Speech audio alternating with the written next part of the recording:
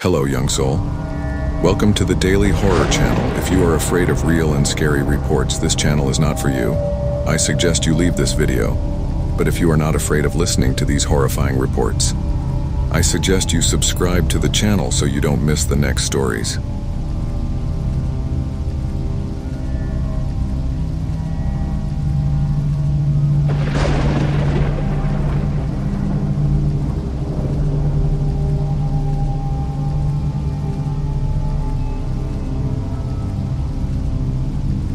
In an isolated village, there is a lake surrounded by a fog of mystery and fear.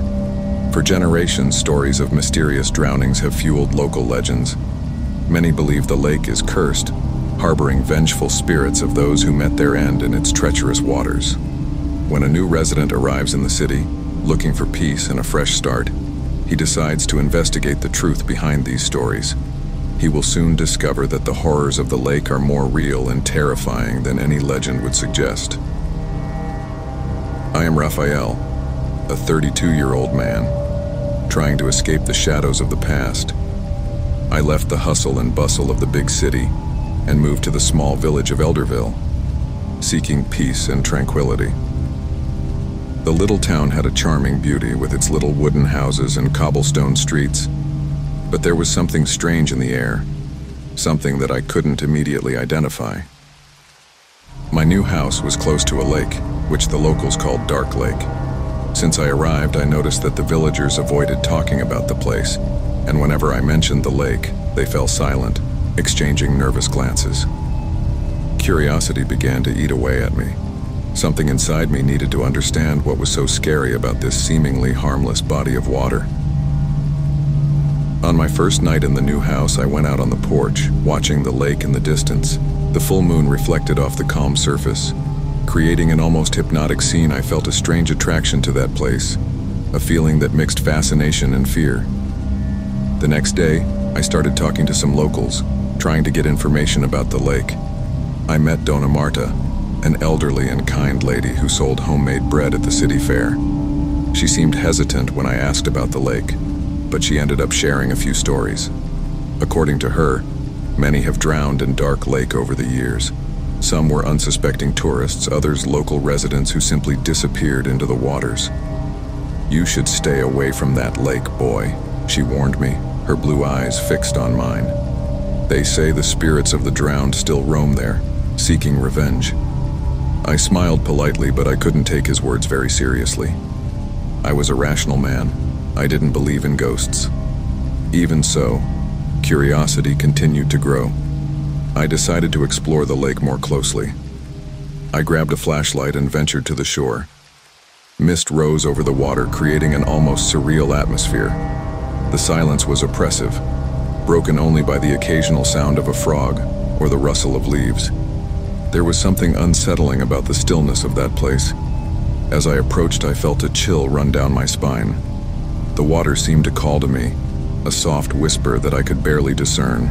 I crouched near the shore, trying to see something through the fog, but the darkness seemed to devour the light of my flashlight.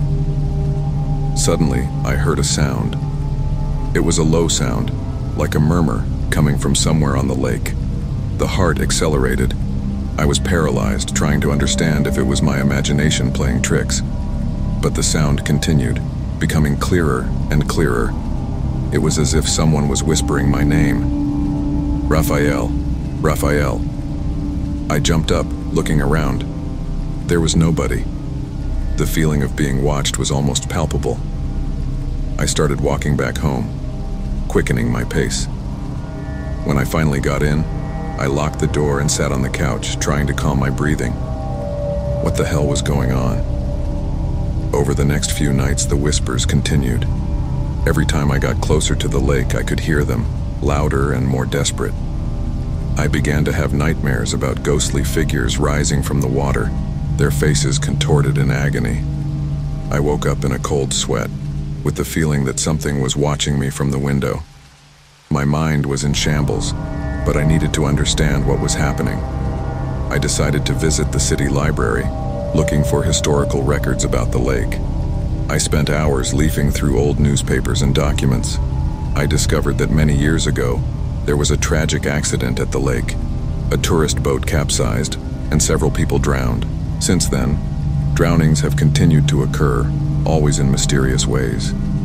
The stories were disturbing, but there was a pattern. All drownings occurred at night, during a full moon. The next full moon was approaching, and I knew I needed to do something. I couldn't continue living in fear. On the night of the full moon, I prepared to face my fears. I took with me a camera, a recorder, and the old flashlight. I returned to the lakeshore, determined to discover the truth. The fog was thicker than ever, and the whispers began as I approached. "Raphael, help us." The voice was clear, anguished. I felt a shiver run through my body, but I continued moving forward. I turned on the camera and recorder, trying to capture any evidence. I walked to the point where the whispers seemed loudest, and then something strange happened. The water began to stir, forming small waves. The flashlight shook in my hand, and I saw something emerge from the lake. It was an indistinct figure made of mist and shadows. His eyes glowed sinisterly, and his voice became a scream. "Help us, Raphael." I took a step back, but I couldn't take my eyes off the figure. She seemed to get closer, floating on the water. My heart was beating out of control. My breathing was shallow. I was caught between the desire to escape and the need to understand. Who are you?" I managed to ask, my voice shaking. "We are those who were taken by the lake. We cannot rest until the truth is revealed."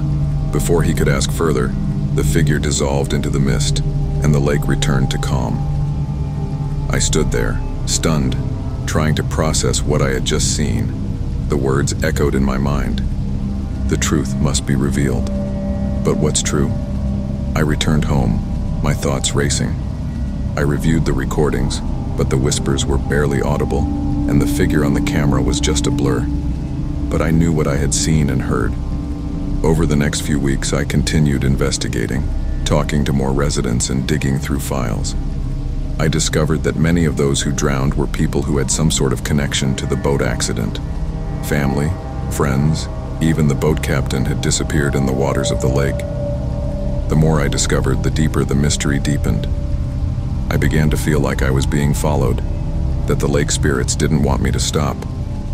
The tension was constant, the feeling of imminent danger always present. One night, while reviewing my notes, I heard a sound coming from the window. I looked and saw a figure standing at the edge of the lake, watching me. It was the same figure as before, made of mist and shadows. I approached the window, and the figure raised his hand, pointing to the lake. "Help us, Raphael. Reveal the truth." That night was the longest of my life. I lay awake, trying to put all the pieces of the puzzle together. Something terrible had happened in that lake. Something that needed to be revealed so that souls could rest. The next day, I decided to go back to the lake, this time during the day. Maybe the sunlight revealed something the darkness hid. I walked along the bank, observing every detail, looking for any clues. It was then that I found an old wooden sign, half buried in the earth. I brushed off the dirt and could read the faded words. "Careful, dangerous waters. Keep away at night." The pieces started to fall into place. The lake was a dangerous place, but why didn't the authorities do anything? I decided to confront the city's mayor, a man named Augusto. I went to his office and knocked on the door with determination. "I need to talk to you about Dark Lake," he said as he opened the door. Augusto looked at me suspiciously but invited me in. I explained everything I had discovered, the voices, the figures, the mysterious deaths. He listened silently, but his eyes showed a mixture of fear and guilt. "There's something you're not telling me," I insisted. He sighed and got up, going to a shelf and picking up an old book. He opened to a bookmarked page and showed me an old article, dated many years ago. The article talked about the boat accident, but it mentioned something I didn't know. "The boat sank because of human error," said Augusto, his voice low. "The captain was drunk and there was a fight on board. Authorities covered up the truth to protect the city's reputation." His words hit me like a punch. The captain, an irresponsible man, had caused the deaths of many people, and the entire city had covered it up. The spirits could not rest until the truth was revealed. "I need to tell everyone," he said decisively. "People need to know the truth." Augusto reluctantly agreed, and together, we organized a meeting with the city's residents. That night, I revealed everything I had discovered. Reactions were mixed: shock, anger, sadness. But finally, the truth was out. That night I went back to the lake one last time. The fog was thicker than ever, but I felt a strange peace. The voices were no longer whispering, and the mist figure did not appear. The spirits were at peace finally. As I watched the lake, a sense of relief washed over me. I knew my life would never be the same, but at least now, those who had been taken by the lake could rest in peace. Elderville went on with their lives. But something had changed. People still avoided the lake, but no longer out of fear of the spirits. Now it was out of respect. And I knew I could never really leave that place. The truth had been revealed, but the shadows of the past would always accompany me. The peace I felt leaving the lake that night was temporary. Over the next few weeks, things began to change in Elderville. The gloomy atmosphere persisted, and I realized that the lake still exerted a sinister influence over the city. People continued to disappear, and the whispers returned, now more intense and desperate. Something still wasn't right, and I needed to find out what it was. My curiosity and need for answers led me back to the library, where I spent hours immersed in old books and records. I found references to local rituals and legends that spoke of an ancient pact, sealed between the city's founders and an aquatic entity. The records were fragmentary and confusing, but they pointed to something much more sinister than a simple boating accident. One night, while reviewing my notes at home, I heard a strange sound coming from the back door. It was a soft scratching, as if something or someone was trying to get in. My heart raced, and I grabbed a knife from the kitchen before approaching. I opened the door slowly, but there was no one there. Just the darkness of the backyard and the sound of the wind passing through the trees. I closed the door, but the scratching continued. This time, coming from the living room window. My nerves were frayed, and every little noise seemed to amplify my fear. I took a deep breath and walked to the window. When I looked outside, I saw a shadowy figure standing at the edge of the lake. The figure watched me fixedly, without moving a muscle. Cold ran down my spine, and I felt as if something was pulling me outward. Toward that ominous presence, I decided to confront the figure. I grabbed my flashlight and headed out, crossing the lawn with hesitant steps. With each step, the fear increased, but something inside me compelled me to continue. By the time I reached the lakeshore, the figure had disappeared, but the whispers were back, louder and clearer than ever. "Raphael, need to know the truth, need to stop the cycle." The whispers were almost deafening, and the feeling of being watched was overwhelming. I fell to my knees, trying to understand what was happening. It was then that I saw, reflected in the water, the ghostly figure I had seen before. But this time she wasn't alone. Several other figures began to emerge from the depths of the lake, all with expressions of despair and agony. The figures came closer, surrounding me, and one of them spoke, his voice a painful echo. "The truth has not been completely revealed. There is more, a lot more. The pact needs to be broken." Before he could ask further, the figures disappeared, and the water became calm again. I got up, shaking, and walked home, trying to process what I had just witnessed. The pact. I needed to understand what it meant, and how I could break it. The next day, I looked for Donna Marta again. I told her about my encounters and the figures in the lake. Her eyes widened, and she led me to her basement, where she kept an old box full of documents and journals. Among them was a diary from one of the city's founders, which talked about the pact. "The pact was made to protect the city, but it came at a terrible cost," explained Donna Marta. "The aquatic entity demanded sacrifices. The founders agreed to exchange lives for the city's success and prosperity. The pieces finally fell into place. The pact was the reason for the drownings and hauntings. I needed to find a way to break it, but the diary offered no clear answers. It only mentioned a final ritual that should be performed on the night of the full moon, with a specific object, a medallion that had been lost for decades. Determined to find the medallion, I searched every corner of the city, asking older residents about its whereabouts. The search led me to an abandoned house on the outskirts of town, where the medallion's last holder had reportedly lived. I entered the house, the wood creaking beneath my feet, and the darkness seemed to drown out any light. After hours of searching, I found a wooden box hidden under the floor. Inside, wrapped in an ancient fabric, was the medallion. As I touched it, I felt a jolt of energy course through my body, and the whispers began again, but this time they were different. They were voices of warning, of despair. Raphael, time is running out.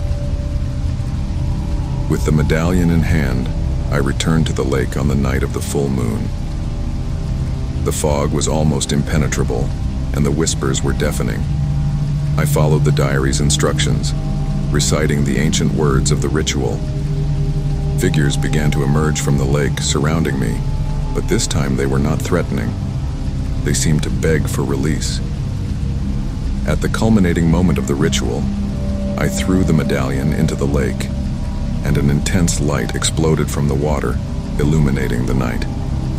The figures began to disappear, and the whispers finally stopped. I felt a deep peace, knowing that the spirits were free.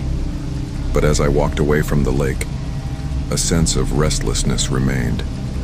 Something still wasn't right. The pact had been broken, but the lake's dark influence persisted. I knew this wasn't the end. There were more secrets hidden in the dark waters of Elderville, and I was determined to uncover the full truth no matter the cost. The opening for the sequel was clear. The city still had its mysteries, and the lake still hid horrors beyond comprehension. And I, Raphael, knew that my journey was far from over. The days following the ritual were strange. Although the whispers had ceased, an unsettling feeling still hovered over Elderville. The night seemed darker, and the lake, although silent, seemed to have an even more sinister presence. I knew it wasn't over. Something was still hidden in the depths of that damned lake. I decided to explore deeper, literally. I knew I had to go down into the waters of the lake to find out what was down there. Equipped with a wetsuit and a high-powered flashlight, I prepared for the descent. The idea of diving into that lake terrified me, but I knew it was necessary. The next night, when the moon was partially covered by clouds, I went to the lake shore. The waters were calm, reflecting the little moonlight. The fog, which seemed to be a constant there, hovered over the surface like a spectral veil. I took a deep breath and entered the water, feeling the icy cold penetrate my wetsuit. The descent was slow and claustrophobic. Darkness enveloped me, and the flashlight could barely penetrate the density of the water. With every meter I descended, I felt increasing pressure, not just physical, but as if the lake itself was trying to repel me. After a few minutes, I saw something at the bottom. It was an old boat, covered in algae and partially buried in mud. The accident boat, I thought. My heart raced as I approached. The stories of Dona Marta and the founder's diary echoed in my mind. I needed to find evidence that this place held more secrets. While exploring the wreckage, I found personal items, torn clothes, and scattered bones. But what really caught my attention was a metal trunk stuck underneath part of the boat. With a lot of effort, I managed to free it, and upon opening it, I found old documents, probably belonging to the captain. Among them were a map and a diary. I surfaced with the trunk and quickly swam back to shore. Upon opening the captain's journal, I discovered the true extent of the pact. He had made a deal with an ancient entity to grant him wealth and prosperity, but in return, he had to sacrifice lives to the lake. The diary was full of gruesome details about the rituals and sacrifices performed. As I read, I felt a presence around me. I looked at the lake and saw several figures emerging from the water, all watching me silently. Fear took over me, but I continued reading. The map showed a specific location at the bottom of the lake, marked as the origin. Something told me that that place held the key to completely breaking the curse. I decided I needed to go down again, this time to Inception. I knew it would be dangerous, but I had no choice. The city depended on it. With the map in hand, I prepared for the final descent. Before entering the water, however, I felt a cold hand touch my shoulder. I turned sharply and saw the figure of a woman, pale and translucent. "You must end this, Raphael," she said, her voice a whisper. "We are trapped here because of the pact. Free us." I nodded, determined. I entered the water again, following the directions on the map. The descent was even more oppressive this time. The darkness seemed thicker and the pressure stronger, but I continued, guided by the need to end that nightmare. Finally, I got to Inception. It was an underwater cave, hidden deep within the lake. The entrance was covered in algae and rocks, but I managed to fight my way through. Inside, I found an ancient altar with strange inscriptions on the walls. In the center, there was a black crystal, pulsing with an evil energy. As I approached, I felt a force trying to repel me, but I knew what I needed to do. I took the crystal, and with all my strength, I smashed it against the altar. An explosion of light and energy enveloped me, and I felt like I was being pulled out of the lake. When I regained consciousness, I was on the bank, panting. The lake was calm, and the figures had disappeared. I felt a deep peace, knowing that the pact had finally been broken. The souls were free. But something still bothered me. The captain's diary mentioned one last thing. A guardian who protected the pact. Someone or something that wouldn't rest until the city was destroyed. I knew my journey wasn't over yet. I returned home, feeling a mixture of relief and worry. The peace in Elderville was fragile, and true terror still lurked. He was determined to find the guardian and end the curse once and for all. Looking at the lake from my window, I knew that the darkness had not yet completely lifted. The real challenge was just beginning, and I, Raphael, was ready to face anything that came my way. The story of Elderville and its dark lake was far from over, and I was at the center of it, ready to uncover all the secrets and finally bring peace to that cursed town. The weeks following my return from the depths of the lake were tense. The city seemed calmer, but there was a sense of something dark and imminent in the air. The captain's journal and his mentions of the Covenant Keeper haunted my thoughts, and I knew I needed to be prepared for the worst. One night, while I was reviewing my notes in the living room, the temperature in the house dropped drastically. A biting, unearthly cold took over the room, and I heard a deep sound, like a distant roar, coming from the lake. I jumped up, grabbing the flashlight and quickly leaving. The moon was covered by dark clouds, and the fog was thicker than ever. I ran to the edge of the lake, where the water was restless, forming whirlpools. The ghostly figures began to emerge again, but this time, they were not souls seeking help. They were distorted shadows, their eyes glowing with a menacing red light. In the center of the lake, a colossal figure began to rise from the depths. The Guardian. The Guardian was a grotesque creature, a mix of human and beast with dark scales covering its body. His eyes were pits of darkness, and a deafening roar echoed as he rose to his full height, shaking the earth. He started moving towards me, each step making the ground shake. Fear took over me, but I knew I couldn't run away. He needed to face the creature and end the curse once and for all. I remembered the inscriptions on the altar in the underwater cave and the words in the captain's diary. The Guardian could be defeated, but it would require a sacrifice.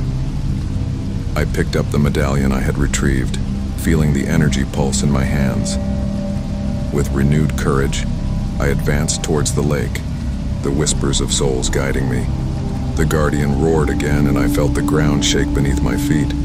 I reached the shore and held up the medallion, reciting the ancient words I had memorized. An intense light emanated from the medallion, illuminating the night. The Guardian hesitated, his eyes fixed on the light. I felt an invisible force pulling me toward the water, but I continued reciting the words, my voice rising over the creature's roar. The medallion's light intensified, and the Guardian let out a scream of agony. The land around the lake began to open up, and a bluish light emerged from the depths. The ghostly figures began to be drawn into the light, their distorted forms disappearing one by one. The guardian struggled against the force of light, but it was clear he was losing. With one last effort, I threw the medallion toward the creature. The impact was immediate. The guardian let out a final roar and began to disintegrate, its scales shattering and being sucked into the light. The earth shook violently and the bluish light expanded, engulfing everything around it. I felt a strong pull and lost consciousness. When I came to, I was lying on the shore of the lake. The fog had disappeared and the night was incredibly calm. The lake, now serene, reflected starlight. The figures were gone, and the guardian was no longer there. I felt a deep peace, as if a great weight had finally been lifted.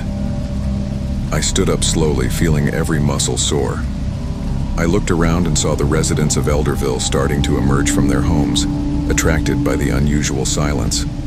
Their expressions were of relief and gratitude. They knew something terrible had been defeated. The city was finally free from the lake's curse.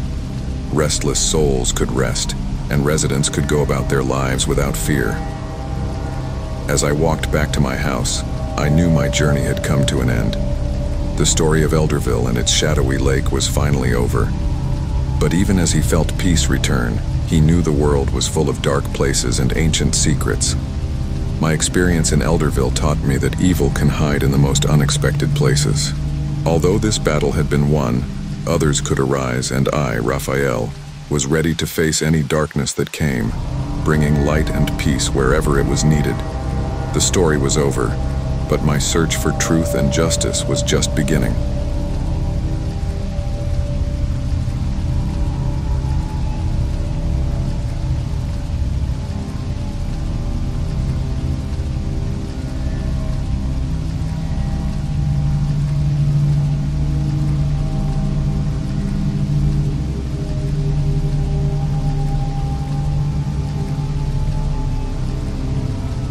On the outskirts of the small village of Villanova, there was a farm known for being haunted by the vengeful spirits of the former residents. For decades, the property had been avoided by everyone, the dilapidated buildings and overgrown fields a constant reminder of the tragedies that had occurred there. When a young woman, determined to start her life over, decided to buy the farm to turn it into an inn, she didn't know she was about to be plunged into a supernatural nightmare. My name is Clara, and since I decided to start my life over after a failed relationship, I felt an inexplicable attraction to the old farm in Villanova. When I saw it for the first time, abandoned and decaying, I felt a mixture of fascination and sadness. Maybe it was the promise of renewal that I saw in that place that made me decide to buy it. I planned to transform the old farm into a welcoming inn, a refuge for those, like me, looking for a new beginning. However, within the first few days I realized that there was something strange about the farm. The structures were in ruins, with peeling walls and broken windows. The silence was oppressive, broken only by the rustle of wind passing through the trees. I started working on the renovations, hiring some locals to help me. But soon, they began talking about the former residents and the spirits that, they said, still roamed the property. "You should stay away from that place, girl," said Donna Rita, an elderly woman from the village, as she bought some groceries at the local store. "The former residents do not rest in peace. The farm is cursed." I smiled politely, but I didn't take his warning seriously. I'm a rational woman and I didn't believe in ghosts. However, over the next few nights, I started to notice strange things. The wind seemed to carry whispers and shadows danced in the broken windows. I felt a constant presence, as if I were being watched. One night, while working alone in the kitchen of the main house, I heard a loud sound coming from upstairs. It sounded like the dragging of heavy furniture. I grabbed a flashlight and went up the stairs, feeling my heart race with each step. As I reached the hallway, I saw that the door to the owner's old bedroom was ajar, and a dim light was flickering inside. I cautiously pushed the door open, and the flashlight illuminated the dusty room. The walls were covered in burn marks and the air was freezing. In the center of the room there was a rocking chair that moved on its own, creaking with a sound that made me shiver. "Who's there?" I asked, voice shaking. The creaking stopped and silence took over the room. Approaching the chair, I noticed that there was an old diary on the table next to it. I picked it up and started reading. It belonged to the former owner, Amelia. Its pages were filled with disturbing accounts of life on the farm, mentioning strange rituals and inexplicable events. Amelia was writing about an evil presence on the farm. I muttered to myself, feeling a chill. I kept reading, and the details became more and more disturbing. She described how her husband, Enrique, began to change, becoming violent and paranoid.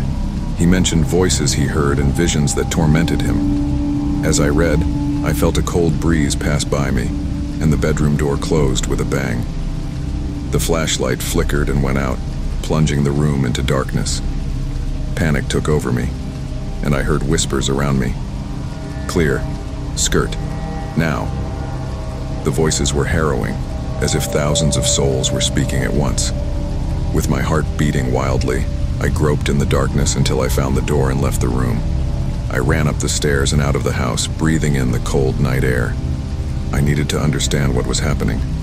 I decided to look for more information in the village, hoping to discover the truth about the farm. The next day, I went to the local library, where I met Mr. Alvaro, the librarian. I told him about my experiences and showed Amelia's diary. He looked at me seriously. "The history of this farm is ancient and tragic," he said, leading me to a section of old files. "Many believe that the spirits of the former residents still haunt the place." We spent hours reading old records and newspaper articles. I discovered that Enrique, Amelia's husband, had gone crazy and killed his entire family before hanging himself in the barn. Residents believed he was possessed by an evil force that inhabited the farm. The records mentioned ancient rituals and sacrifices performed to appease the spirits. I returned to the farm with a growing sense of dread. The words of Dona Rita and Mr. Alvaro echoed in my mind. I began to notice more supernatural activities. Doors closed by themselves. I heard footsteps upstairs when I was alone, and shadows passed in the corners of my eyes. The nights were the worst. I felt a constant presence in my room, as if someone was watching me while I slept. I decided I needed to face evil head-on. I prepared myself for the night, with Amelia's diary and some candles. I lit the candles in the living room and began reading the diary accounts aloud. Amelia's words were distressing, but I knew she needed to continue. When I finished reading, I felt my temperature drop drastically. The candles flickered and went out, and an oppressive darkness took over the room. Suddenly, I heard the sound of heavy footsteps coming from upstairs. Dread took over me, but I knew I couldn't back down. I grabbed the flashlight and climbed the stairs, each step a challenge. When I reached the hallway, I saw a dark figure at the end, standing in front of the door to the owner's room. "Who are you?" I asked, trying to hide the fear in my voice. The figure didn't respond, just slowly turned around, revealing a pale, deformed face. His eyes were black holes and a guttural voice came out of his mouth. "You don't belong here. Leave now, before it's too late." I swallowed hard, trying to maintain my composure. "I will not leave. I want to help spirits find peace." The figure laughed, a cold, cruel sound. "Peace? There is no peace for those who have been claimed by darkness." Before he could respond, the figure disappeared, and the bedroom door opened with a bang. I entered the room, feeling an intense presence around me. The rocking chair was moving again, and the feeling of being watched was unbearable. "Show yourself," I screamed, my voice full of despair. Suddenly, the bedroom window opened, and a strong wind came in, scattering papers and objects throughout the room. A dark shadow emerged from the wall, taking the shape of Henry. His eyes glowed with an evil light, and he advanced towards me. "You shouldn't have come here, Clara. Now he will suffer the same fate." I felt an invisible force pull me back, and I fell to the ground. Henry approached, his presence overwhelming. "I'll end this," he said, taking Amelia's diary and reciting the words she had written about the banishing ritual. Henry's shadow hesitated, as if the words affected him. I continued reciting, my voice gaining strength. The shadow retreated, letting out a scream of agony. "You can't defeat me. This is my house. "No, it's not," I replied, standing up. "This house belongs to the living, and you need to leave." With one last effort, I recited the final words of the ritual. Henry's shadow let out a deafening scream and began to dissipate. The rocking chair stopped, and the temperature in the room began to return to normal. I knew I had succeeded. Henry's spirit was banished, and the farm was free of his evil presence. But as I walked down the stairs, a feeling of uneasiness remained. The farm was still permeated with pain and suffering. More needed to be done to ensure that the spirits of former residents found peace. I decided that I would restore the farm in his memory, transforming it into a place of light and renewal. I began working tirelessly, cleaning up the debris and restoring the buildings. Every wall painted, every window repaired was a step towards driving away the darkness. The residents of Villanova began to support me, seeing my determination to transform the farm into a safe haven. During this time, I continued to feel presences, but they seemed less threatening. It was as if the spirits were watching, waiting to see if I could truly bring peace to the place they suffered so much. Finally, after months of hard work, the farm was ready to open as a bed and breakfast. I organized an opening ceremony, inviting everyone in the village to participate. On opening night, as guests gathered in the main room, I felt a familiar presence. I looked towards the corner of the room and saw Amelia's figure, smiling serenely. She looked peaceful, and a comforting warmth filled my heart. I knew I had finally made it. Villanova's farm, once haunted by the horrors of the past, was now a place of light and renewal. The spirits found peace, and I found a new purpose. But even as he celebrated, he knew that the fight against the darkness was never truly over. I would remain vigilant, ready to protect my new home from any threat that might arise. And so, the story of the Villanova haunted farm continued, but now, it was a story of hope and renewal. The farm, once marked by terror, was now a symbol of courage and determination. And I, Clara, was ready to face any challenge that the future brought, always with the spirit of renewal and the strength of those who came before me. The weeks following the inn's inauguration brought new life to Fazenda de Villanova. Guests arrived, attracted by the stories of renovation and the peaceful beauty of the place. The hard work was starting to pay off, and the farm flourished as a refuge for those seeking peace and rest. However, the feeling of restlessness never completely left me. There were nights when I woke up in a cold sweat, feeling the presence of something dark, something that shouldn't be there. One of these nights was particularly disturbing. The inn was full, and the guests slept peacefully, but I could not find rest. I got up and walked to the porch, trying to clear my mind. The air was cold and a thick fog covered the fields around the farm. As I stared into the darkness, I heard a faint, almost imperceptible whisper. It was a sound I already knew well, a sound that made me shiver.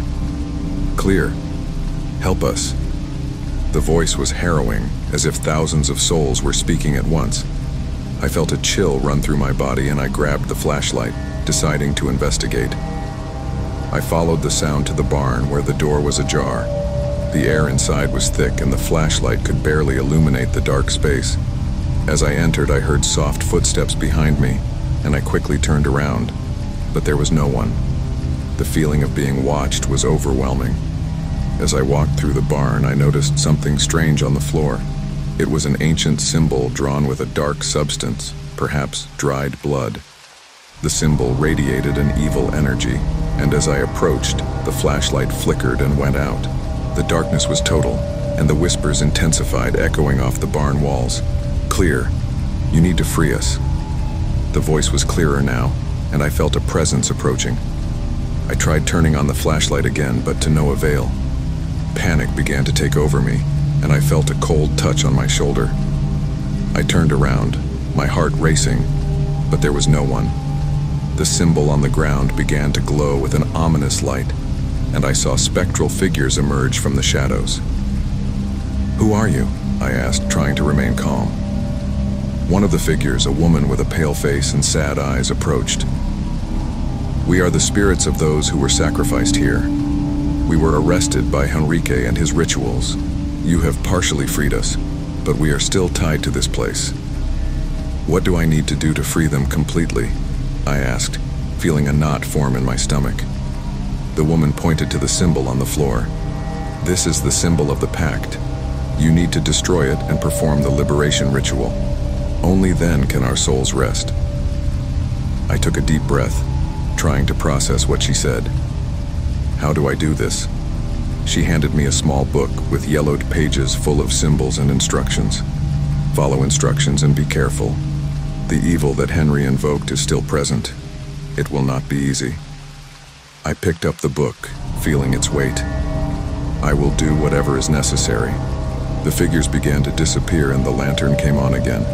Illuminating the barn with a dim light, I knew I needed to act quickly. I went back to the main house and started reading the book. The instructions were clear, but the ritual required courage and determination. He needed to perform the ritual in the heart of the farm, where Henrique had made his sacrifices. The next night, I prepared everything for the ritual. I summoned the bravest villagers, explaining what needed to be done. They agreed to help, knowing it was the only way to bring peace to the farm. We set up the altar in the barn, with candles and protective amulets around the symbol. When everything was ready, I started reciting the words from the book. The temperature dropped drastically and a feeling of dread came over us. The candles flickered and the shadows began to move, forming indistinct figures. I continued reciting, my voice gaining strength. The symbol on the ground began to glow brightly and I felt a dark presence approaching. Suddenly, a dark figure emerged from the symbol. It was Henry, or what was left of him. His eyes glowed with an evil light, and he advanced towards us. "You can't stop me. This is my domain." His voice echoed with supernatural strength. "No, Henry, this is the end for you," I replied, continuing to recite the words of the ritual. The spectral figures of the sacrifices began to appear, forming a circle around Henry. They recited along with me, their voices joining mine. The light from the symbol became more intense, and Henrique let out a scream of agony. No, this cannot be happening. His form began to disintegrate, and I felt a wave of energy pass through me. With one last effort, I recited the final words of the ritual. Henrique let out a deafening scream and disappeared in a cloud of shadows. The symbol's light went out, and the barn fell silent. The spectral figures began to disappear one by one, leaving behind a sense of peace. The villagers and I sat in silence for a moment, absorbing what had just happened. We knew we had done it. The farm was finally free from the evil that haunted it. As I looked at the faded symbol on the ground, I felt a new determination rise within me. Villanova Farm, once haunted by the horrors of the past, was now a place of light and renewal. The spirits were free, and I knew I had accomplished my mission. But even with peace restored, he knew he needed to remain vigilant. Darkness may always return, and I will be ready to face it. As we walked back to the main house, I looked at the farm with a new sense of purpose. The story of the Villanova haunted farm continued, but now it was a story of courage, determination, and hope. And I, Clara, was ready for any challenge that the future brought, always with the strength of those who came before me. The night was calm, but I knew the work would never be completely finished. Villanova Farm was now a symbol of renewal, but also a reminder that the fight against darkness is eternal. I will always be prepared to protect this place, to ensure that the light always prevails over the shadows. The days that followed the ritual brought renewed peace to Villanova Farm. Guests continued to arrive and the inn prospered. But even with the apparent tranquility, a persistent feeling of restlessness remained. The nights were silent, but that silence had a weight, as if the farm still held dark secrets. One night, while searching the basement for old materials to restore, I found a door hidden behind a wooden panel. The door was small and looked like it had been locked for decades. I took an old key that I found in Henrique's things, and to my surprise, it fit perfectly into the lock.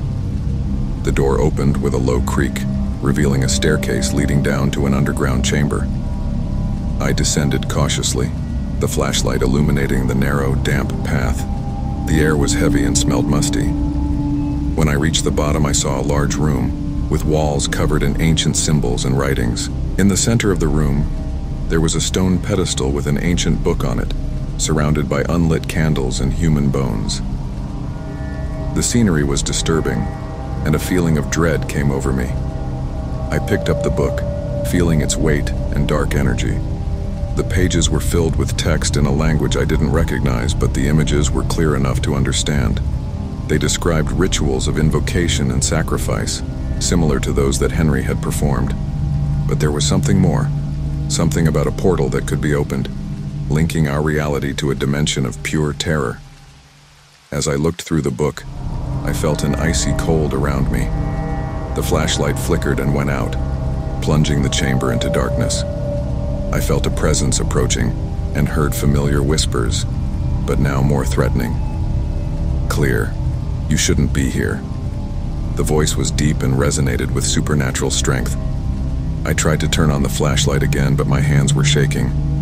When I finally did, I saw a hooded figure standing at the entrance to the chamber. His face was hidden in shadows, but his eyes shone with an ominous light.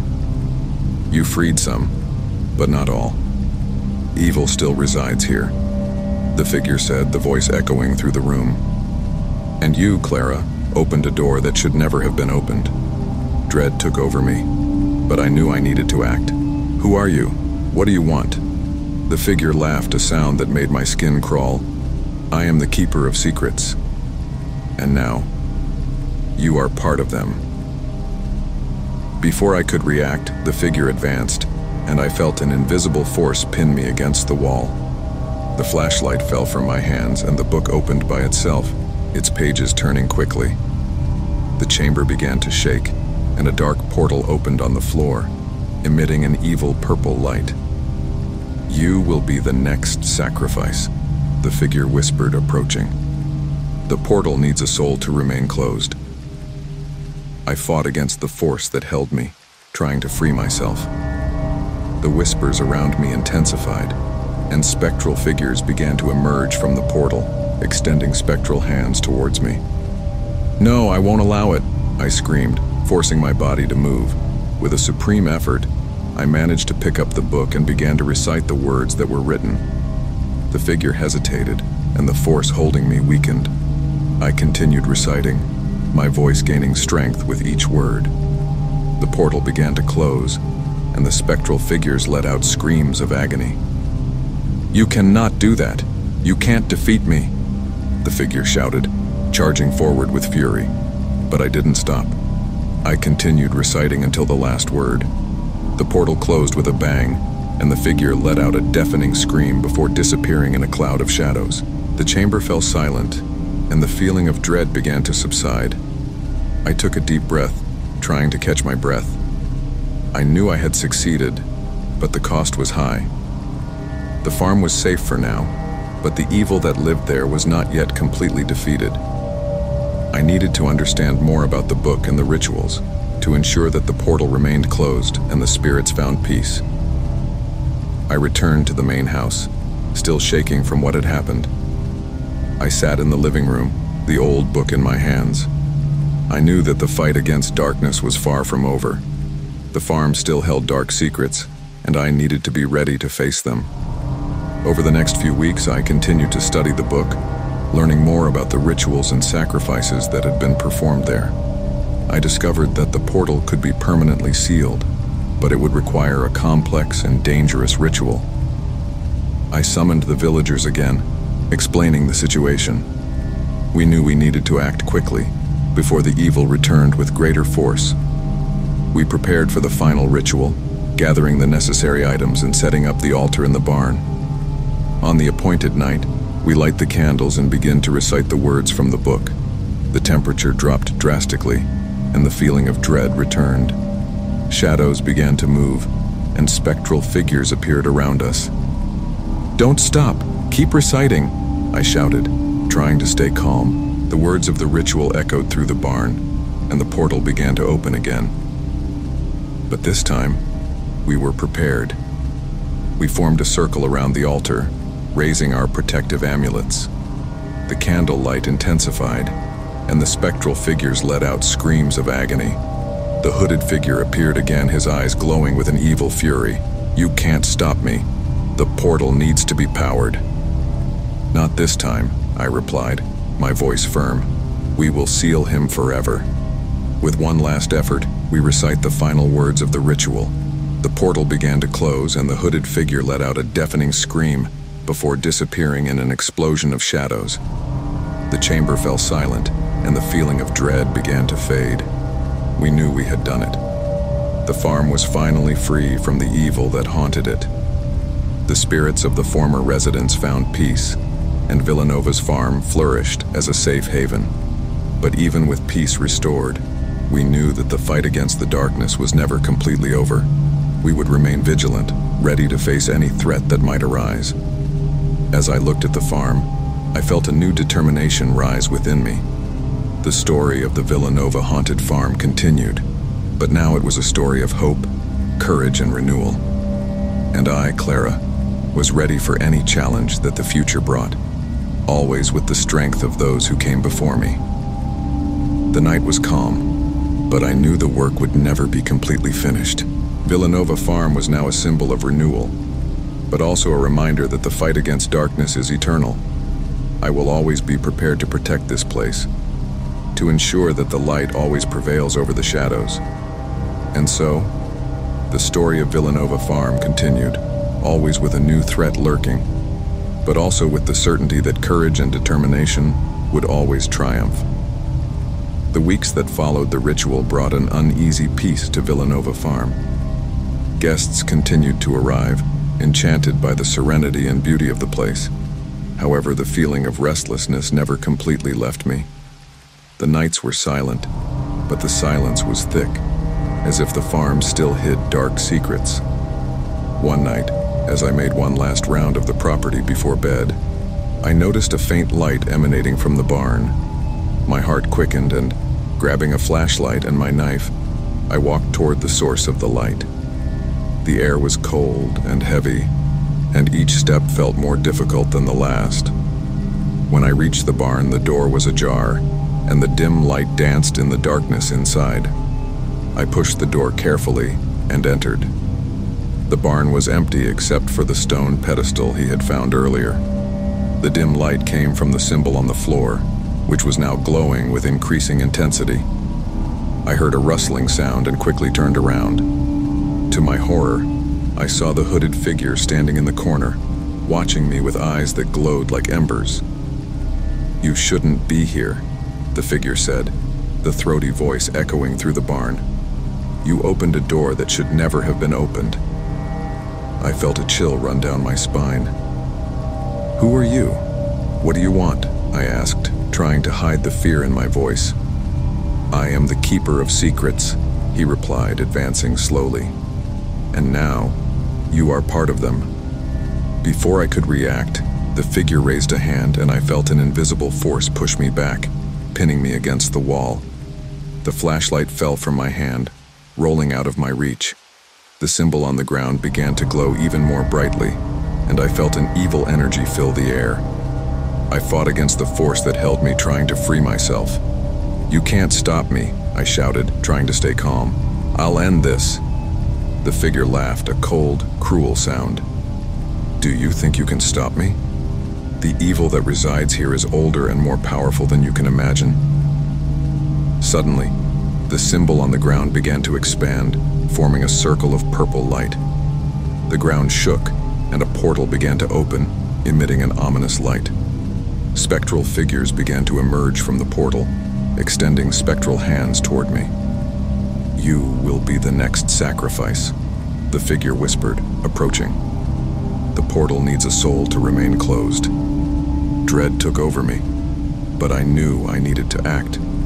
With a supreme effort, I managed to pick up the book that was on the pedestal and began to recite the words that were written. The figure hesitated, and the force holding me weakened. I continued reciting, my voice gaining strength. The portal began to close, and the spectral figures let out screams of agony. "No! This cannot be happening!"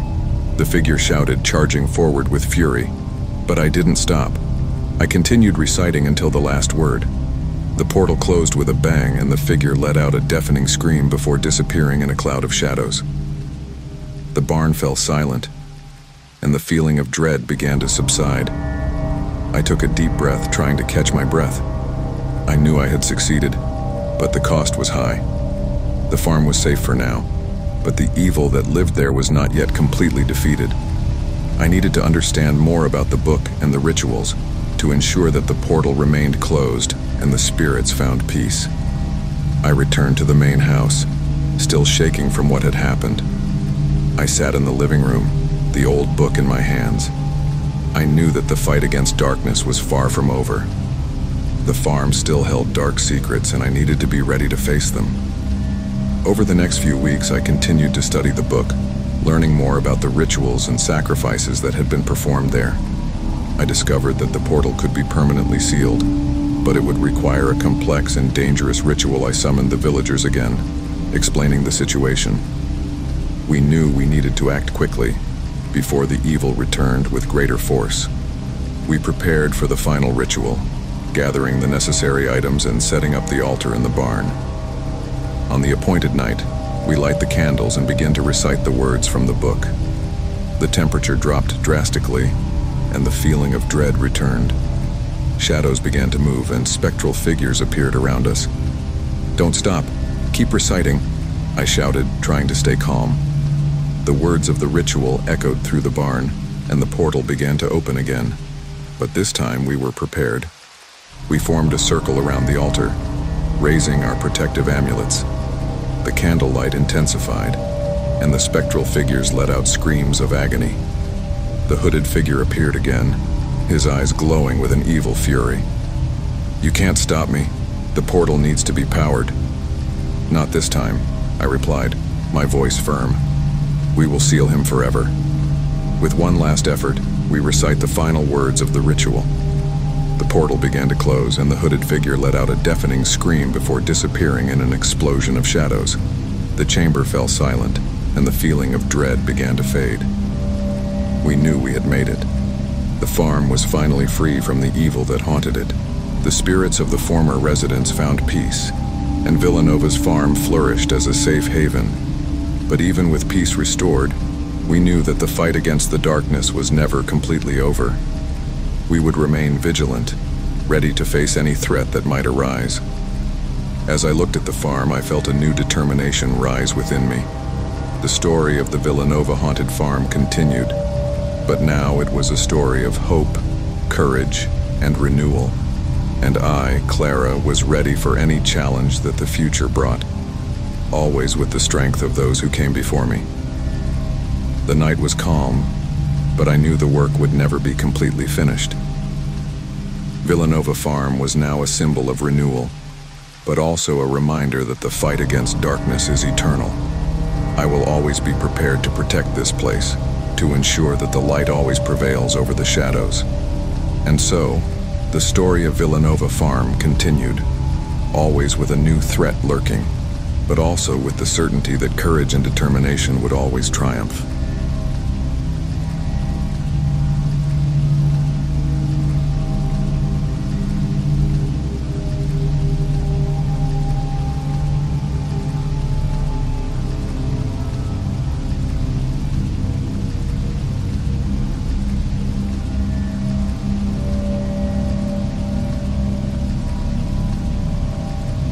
In the heart of the small village of Montenegro, surrounded by dense forest, the inhabitants lived in constant fear. The Wailing Forest, as it was called, was known for its mysterious disappearances and macabre whispers that could be heard at dusk. Over the years, many people entered the forest and were never seen again. Among them was João, Mateus's younger brother, who disappeared a year ago. Determined to find out what happened, Mateus decides to face his fears and enter the forest in search of the truth and his lost brother. My name is Mateus, and since the disappearance of my brother João, my life has turned into a constant nightmare.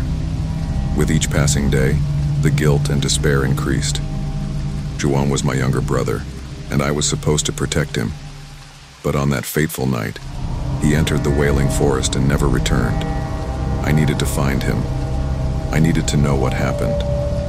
The village of Montenegro was small, and everyone knew everyone. People looked at me with pity, but also with fear. No one wanted to talk about the forest or Juan. Stories of mysterious disappearances and dark creatures that inhabited the forest had been told for generations, but no one seemed to have the courage to investigate. The night I decided to enter the forest, the moon was full, partially lighting the path. I grabbed a flashlight, a knife, and some provisions. I felt a chill running down my spine, but my determination to find my brother overcame my fear. As I approached the edge of the forest, I could feel the eyes of the villagers watching me, but no one dared to stop me.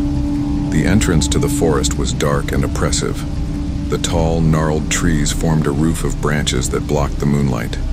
The darkness felt alive, as if it enveloped me and whispered ancient, dangerous secrets. With each step I took, the silence became denser, broken only by the sound of my own steps and the rapid beating of my heart.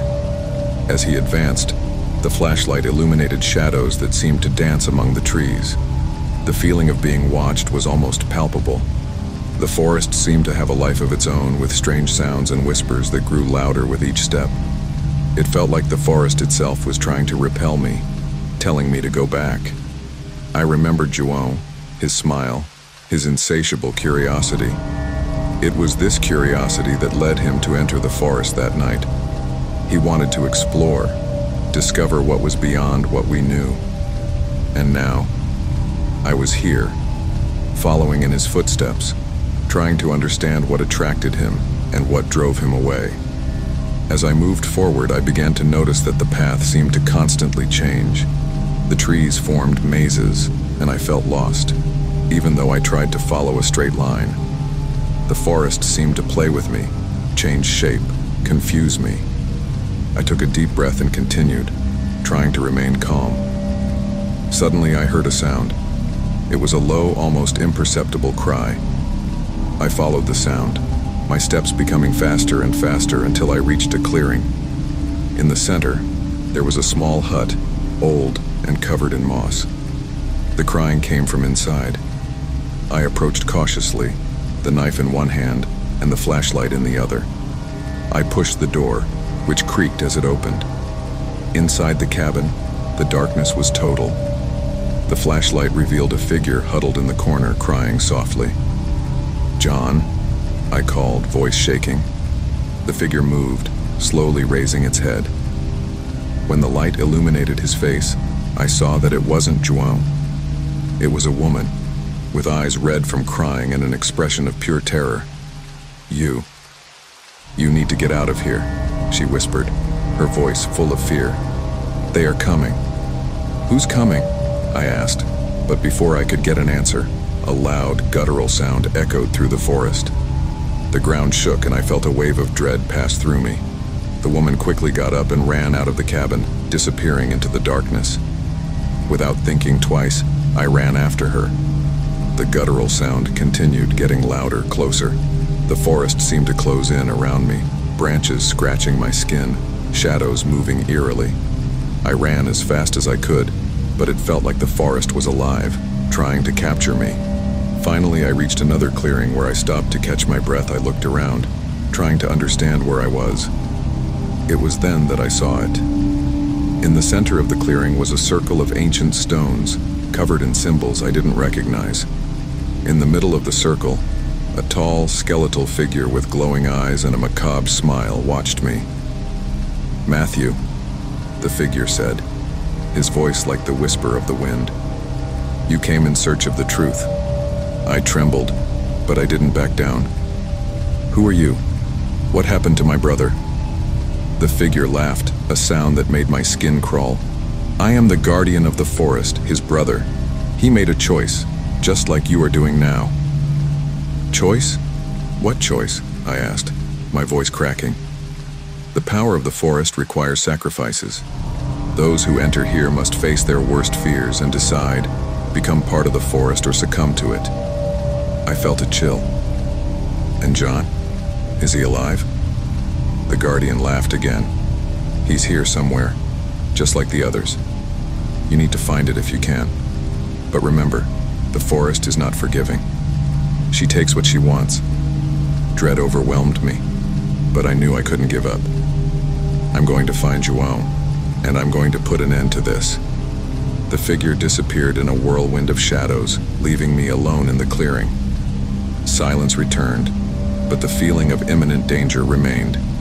I looked at the circle of stones and felt that I needed to continue. I took the flashlight and started walking, following instinct. The forest seemed to change again, the paths becoming more confusing. With each step, I felt the invisible eyes watching me, the shadows moving around me. The darkness was oppressive and the whispers were back, louder, more distressing. "Mateus, help us." The voices whimpered. "Free us." Finally, I came to a stream. The water ran calmly, but there was something strange. I looked closer and saw that the water was red, as if it was mixed with blood. My stomach turned, but I continued. I followed the course of the stream until I reached a large cave, hidden by dense vegetation. The cave entrance was gloomy, and the darkness seemed to extend infinitely, but I knew I needed to go in. I took a deep breath and took the first step inside. The air was heavy, smelling of mold and death. The lantern illuminated the path, but the light seemed to be swallowed by the darkness. Inside the cave, the whispers were louder, almost deafening. The sound of water drops echoed, creating an ominous melody. I continued walking, each step more difficult than the last. The cave deepened, the tunnels narrowed, and the feeling of claustrophobia increased. It was then that I saw it. At the bottom of the cave, there was an ancient altar, covered in symbols and bones, and upon the altar a figure was lying. My heart almost stopped when I recognized João. I ran to him, my heart beating wildly. "John!" I shouted, shaking him. His eyes slowly opened and he looked at me with an expression of confusion and fear. "Mateus, is that really you?" he murmured, voice weak. "Yes, it's me.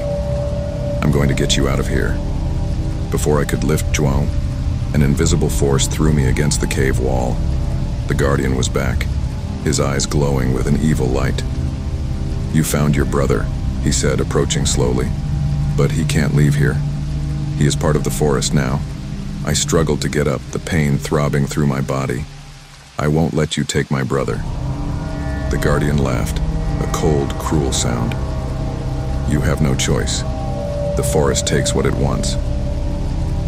I looked at João, who was trying to get up, but he looked too weak. I knew I needed to do something. I grabbed the knife and with a cry of despair attacked the guardian. He moved with supernatural speed, dodging the blow and throwing me against the wall again. The pain was unbearable, but I couldn't give up. I stood up again, the knife firmly in my hand. "I won't let you win." The guardian advanced and I prepared for the worst. But then, something unexpected happened. The whispering voices became louder, stronger. Shadowy figures began to emerge from the shadows surrounding the guardian. He looked around, perplexed. "No, this cannot be happening," he muttered as the figures advanced. I took advantage of the distraction and ran to João, helping him to get up. "Come on, we need to get out of here." With effort, we managed to get out of the cave, the shadowy figures still surrounding the guardian. We ran through the forest, the ominous sounds chasing us. But there was something different. The forest felt less oppressive, like it was losing its power. Finally, we reached the edge of the forest. The moonlight enveloped us and I breathed a sigh of relief. I looked at João, who was still weak but alive. We achieved. I turned to the forest one last time. The shadows seemed to dissipate, and silence returned. He knew the guardian had been defeated, but the forest still held its secrets. My journey was not yet over. He needed to ensure that Montenegro was safe, that the wailing forest didn't claim any more lives. The story was far from over, and I, Matthew, was determined to face whatever darkness came, bringing light and peace to those lost in the shadows. The peace we felt upon leaving the forest was ephemeral. Although we defeated the guardian, I knew that the wailing forest still hid terrible secrets. Zhuang was safe now, but his recovery was slow, and the trauma of what he had faced left deep scars. As I helped my brother get back on his feet, a new sense of uneasiness grew within me. The forest didn't seem completely pacified. Something was still there, something that required more than courage to confront. Zhuang started to tell me what he remembered. The details were fragmentary but disturbing. He spoke of strange rituals, of creatures that seemed to come out of nightmares, and of a sinister force that controlled the forest. As I listened, I began to understand that the Guardian was not true evil, but merely a servant of something much older and more powerful. Something that was still there, waiting. I decided I needed to return to the forest, this time more prepared. I spoke to the few villagers who dared to talk about Montenegro's dark past and discovered that, centuries ago, an ancient cult had established itself there, performing dark rituals to summon entities from another dimension. The Weeping Forest was their sacred site, and the disappearances were sacrifices to appease these entities. Before leaving again, I prepared myself better. I summoned the bravest and most willing villagers to help, and together we organized a plan to explore the forest and face whatever was there. We carried flashlights, weapons, and protective amulets, hoping that these items would give us a chance against the evil that lived in those shadows. On the appointed night, we returned to the entrance to the forest. The group was nervous, but determined. The full moon lit the way, and the whispers began to echo again. Louder than before, I took a deep breath and took the first step, leading the group into the oppressive darkness of the forest. The atmosphere was even heavier than before. The tree branches felt like claws trying to trap us, and the dense fog made it difficult to see more than a few meters ahead. We advanced slowly, alert for any sign of danger.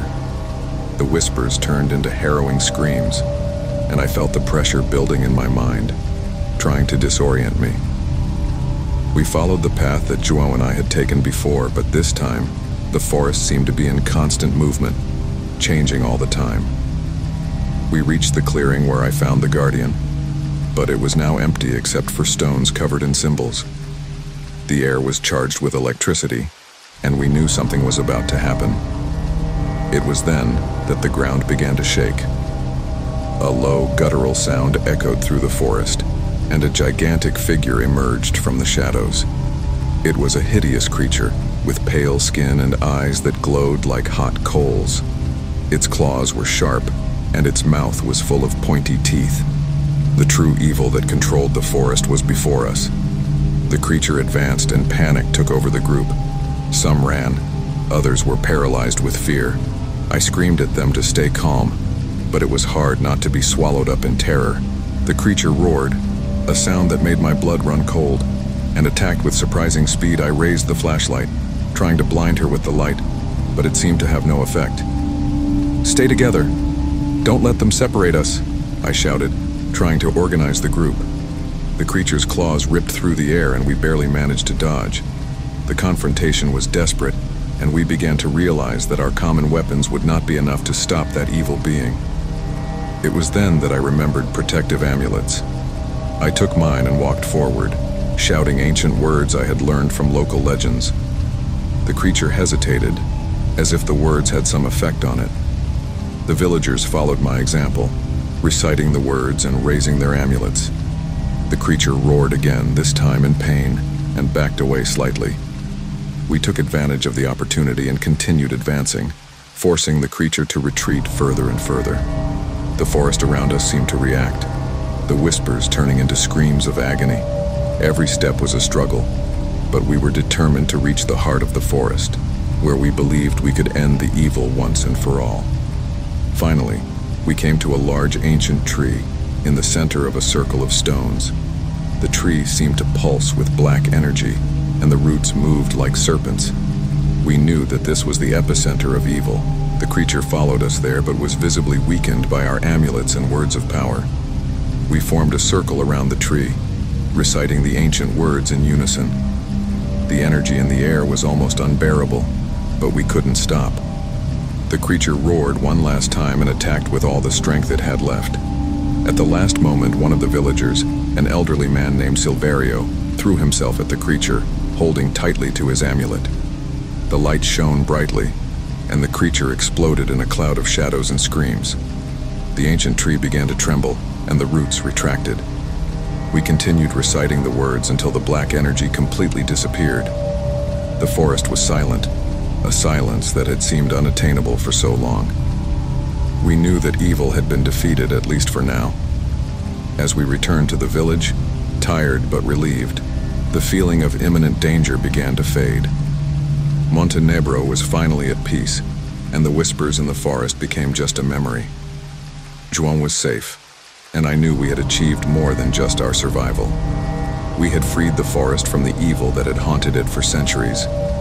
But even with peace restored, the memory of the horrors we faced would continue to haunt us. We knew that the wailing forest held more secrets than we could imagine, and that evil could one day return. Montenegro's story was far from over, and I, Matthew, would always be vigilant, ready to face any darkness that dared to arise again. The forest, now silent, seemed to breathe in relief. But a part of me knew that, somewhere in the shadows, something still waited. Something that, one day, could try to claim the peace we fought so hard to achieve. And when that day came, I would be ready to face it, with the courage that only true terror can forge. The days following our victory over the creature were strangely calm and unsettling. Joan was slowly recovering, but he still carried deep scars from what he had faced in the forest. I tried to maintain the appearance of normality, but something inside me didn't allow me to relax completely. The peace we felt upon returning seemed fragile, like a thin veil that could tear at any moment. During moonless nights, I would wake up in a cold sweat with my heart racing. I dreamed of shadows, of whispers and spectral figures that called me back to the forest. I knew something was still wrong. Something hadn't been completely resolved. My mind kept returning to the circle of stones and the ancient tree that pulsed with evil energy. One night I woke up to a piercing scream. I jumped up and ran to Joan's room. He was sitting on the bed, eyes wide and breathing heavily. "Mateus, they are back. They want me back," he whispered, his voice shaking with fear. I hugged my brother, trying to calm him, but I knew the terror he felt was real. Something was pulling him back, and I needed to find out what it was. I decided I must return to the forest, alone this time, to face whatever was there. I prepared myself again, this time more carefully. I took not only the amulets, but also the ancient notes and symbols I had collected. I needed to be ready for anything. When I left the house, the night was strangely silent, the moon hidden by dark clouds. I walked to the edge of the forest, feeling the weight of fate on my shoulders. The entrance to the forest felt different, darker and more oppressive than before. The air was thick, and the whispers began immediately, as if the forest itself was waiting for me. I advanced cautiously, eyes alert for any movement in the shadows. Every step was a challenge, every sound a test of my already frayed nerves. The forest felt alive, the branches moving as if they were watching me. The ground seemed to pulse beneath my feet, and the whispers became screams, mixed with macabre laughter that echoed around me. The feeling of being watched was intense, and I knew I wasn't alone. Finally, I reached the circle of stones again. The big tree was there, imposing and shadowy, but something was different. There were marks on the floor, as if something had been dragged. I approached cautiously, examining the place. It was then that I heard a sound behind me. I turned quickly, the flashlight shaking in my hand.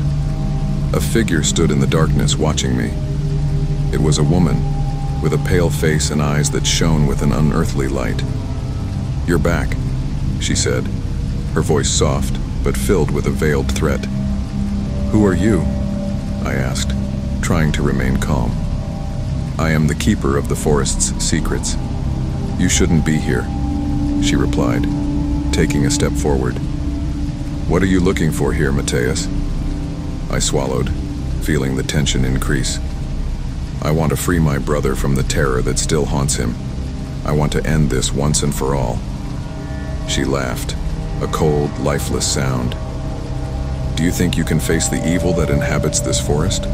Do you think you can free those who have already been claimed? Her eyes glittered with a malice that made me shudder. I'll do whatever it takes, I replied, trying to sound confident. Show me how to end this. The guardian took another step forward, her face now illuminated by the flashlight. There is a ritual, a final sacrifice, but it won't be easy. The forest demands a high price to be appeased. What is the price? I asked, feeling a knot form in my stomach. One life for another. You must offer something of equal value to what you want to save. Your own life, or someone else's, she said, her eyes fixed on mine. Are you willing to pay that price? The idea of sacrificing my own life terrified me, but I knew I couldn't let João continue to suffer. Yes, I replied, voice firm. I am willing to. The guardian smiled, a cold, calculating smile. Then follow me, she said, turning and beginning to walk towards the darkness. I followed her, feeling each step as if it were leading me to my own end. She guided me to a hidden cave, even deeper and darker than the previous one. Inside was an ancient altar covered in symbols I recognized from my research. The guardian began reciting words in a language I didn't understand, and the cave seemed to vibrate with energy. Lie down on the altar, she ordered, and I obeyed, feeling the cold of the stones against my skin. The ritual will begin now. You must remain still no matter what happens. I lay down on the altar, my eyes fixed on the ceiling of the cave. I felt energy building around me, a feeling of absolute dread. The guardian continued reciting the words, and the shadows in the cave began to move, taking on indistinct and terrifying shapes. Suddenly, I felt a sharp pain in my chest, as if something was being ripped out of me. I screamed, but forced myself to remain still. The shadows around me danced frantically, and the cave seemed to close in on me. The pain was unbearable, but I knew I had to resist. After what seemed like hours of agony, the guardian finally stopped reciting the words. The energy in the cave began to diminish, and the shadows retreated. The pain also began to disappear, leaving me weak and exhausted. The guardian approached, looking at me with an unreadable expression. You made your choice, Matthew. The evil has been contained, but the price has been paid, she said, and her figure began to disappear into the darkness. I lay on the altar, trying to catch my breath. I knew that something had changed, that the evil had in fact been contained, but the price, the pain he felt, was a constant reminder that peace is never achieved without sacrifice. I slowly got up and left the cave, the night still dark and silent around me. I returned to Montenegro, feeling a mixture of relief and sadness. João was awake when I arrived, his eyes shining with new hope. Matthew, did you make it? He asked, voice full of emotion. Yes, João, we did it, I replied, hugging him. But a part of me knew that the battle against the darkness was never truly over. The weeping forest was silent, but it knew that evil could return one day. As I looked out at the forest from my window, I felt a new determination grow within me. I would always be vigilant, always ready to protect those I love. The story of Montenegro and the weeping forest was far from over, but he knew that when evil returned, he would be ready to face it again. The weeks after my return were tensely calm. João was recovering well, but the trauma of what we faced in the forest remained. The village of Montenegro, although relieved, still carried a shadow of fear. We knew the evil had been contained, but the feeling of imminent danger persisted. Everyone tried to get on with their lives, but the silence of the forest was a constant reminder that something could still happen. One night, as I was reviewing my notes for any clues I might have overlooked, I heard a strange sound coming from outside. It was a low, guttural sound that seemed to resonate through the walls of the house. I slowly stood up and grabbed my flashlight and knife, feeling a chill run down my spine. I went out to investigate. The night was dark and silent, the moon covered by heavy clouds. I walked to the edge of the forest where the sound seemed to be stronger. As I got closer, I saw something that made me freeze in fear. The great tree, the one pulsing with evil energy in the center of the circle of stones, was once again emitting a dim, ominous light. The air around her seemed to vibrate with a dark energy, and the whispers returned, louder and more distressing than before. "Mateus, come. We are waiting." The whispers were almost deafening, and the feeling of being pulled back into the darkness was irresistible. I knew I needed to act quickly. I ran back to the village, waking up the bravest villagers and explaining what was happening. We organized a group, and with flashlights and amulets in hand, we headed back into the forest to face whatever was there. The walk through the forest was even more oppressive than before. The trees seemed to close in around us, and the whispers turned into screams and macabre laughter. The fear was palpable, but we were determined to put an end to the evil once and for all. We reached the circle of stones, where the great tree now glowed brightly, emitting a black light that seemed to swallow the darkness itself. In the center of the circle, the keeper of the forest's secrets stood, her face illuminated by the sinister light. "You should never have come back," she said, her voice echoing with unearthly strength. "Matthew's sacrifice weakened evil, but did not destroy it. Now, he is stronger than ever." Before we could react, the guardian raised her hands, and the dark energy around the tree intensified. Shadowy figures began to emerge from the ground, their eyes glowing with an ominous red light. They were the souls of those the forest had claimed, now transformed into monstrous creatures. "Form a circle. Protect yourselves with amulets," I shouted, trying to stay calm. The group quickly gathered, raising their amulets as we recited the words of protection. The creatures advanced, but the light from the amulets kept them at bay, at least for now. "You can't stop them, Matthew. They are part of the forest now," the guardian said, her voice thick with contempt. "I do not believe you. Let's get this over with," I replied, trying to hide the fear in my voice. With a cry of defiance, I charged toward the guardian, the knife firmly in my hand. The creatures tried to stop me, but the group maintained the circle of protection. When I got close to the guardian, she attacked me with supernatural strength, throwing me against one of the stones in the circle. Pain exploded through my body, but I forced myself to get up. "You can't win," she said, approaching slowly. "The forest will always take what it wants." I remembered the ritual, the ancient words. I took out my amulet and started reciting the words of power again. The guardian hesitated, and the creatures around us began to retreat. The light from the amulets shined brighter, and the black energy around the tree began to weaken. "No! This cannot happen!" shouted the guardian, her voice full of panic.